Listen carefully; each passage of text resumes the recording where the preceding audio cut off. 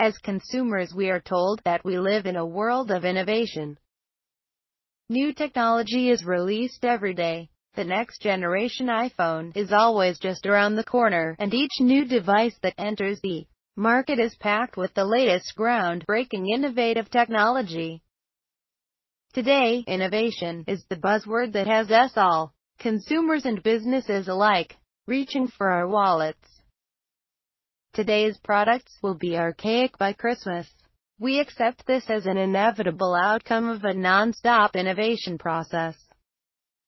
But how true is this, and, for that matter, what does innovation truly mean? As the growing importance of advancements and their connections to economic growth become more busily, the term innovation is tending towards hyperbole, and at best it is a nebulous concept.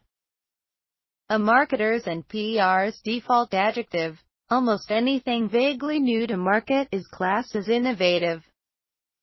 Investors, governments, and leading technology companies value an idea against its potential in the marketplace. In truth, serious folks involved in innovation, a group one humbly place myself within, are not only interested in an idea's value in the marketplace, we're interested in an idea that changes the world. We seek real-world fundamental innovation, truly new ideas which transform supply chains, alter company relationships, create whole new product or service categories, and stimulate economic growth for decades.